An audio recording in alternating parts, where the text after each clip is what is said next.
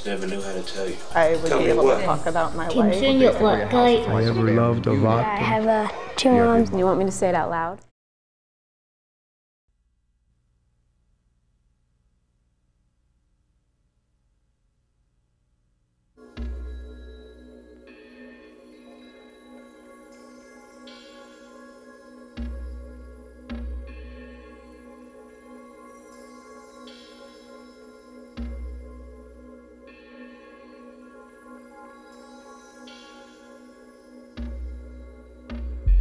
Marching down stained mission streets.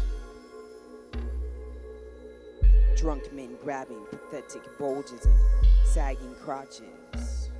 Twirling my butchness around swollen alcoholic tongues. Hey, what's the matter? They say. You ain't had none? They say. Shit, my dick is big enough for you.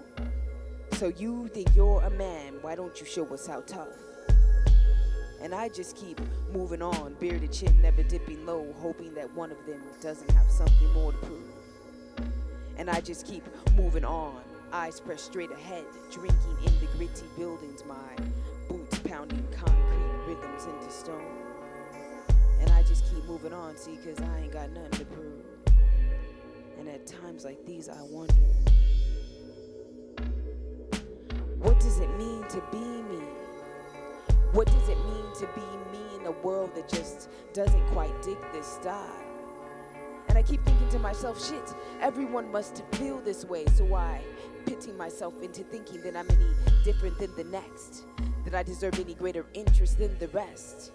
What makes me believe that this story is something that needs to be told, what gives me the right to be so bold as to say that these words are actually valid. What does it mean to be me? What does it mean to be transitioning daily? Yes, there are times when I'd rather take the hormone to save me from just doing the shit on myself. Or is it that I'm holding on to the thoughts that maybe one day this world will just change, or maybe I'm just moonlighting in someone else's reality and tomorrow I can wake up in a different story of someone who can fade into the background, someone who's unnoticed, unstared at, unquestioned. And you gotta understand that I'm having these conversations with myself for the first time. I don't know if shit has always been this way or if something has changed. Is body changing or is mind changing? Or maybe gender's just a fluid thing. Always straining to break free from the molds existing between boundaries. Resisting being told that I can't be the him that was born a she. And at times like these, I just don't want to be a warrior in this junk box city. At times like these, I wonder if there's any future in being stoned. And I just want to lay my head on your lap when my mind is thick with filth and the stink of yesterday's insults are still heavy in my nostrils.